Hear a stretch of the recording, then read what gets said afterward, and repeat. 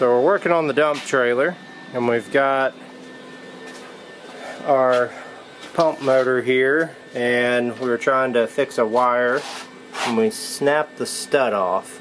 So we're about to find out if you can weld a stud on.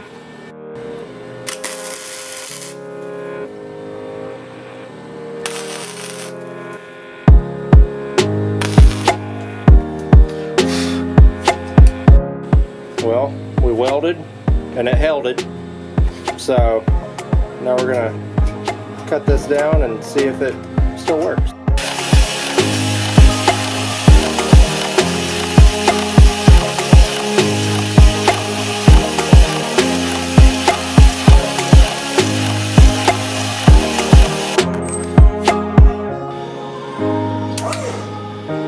It works. Again. Thanks for watching. Just wanted to show really fast that you can weld on electric motor without messing them up. If you enjoyed this, hit the like button, subscribe for more content like this.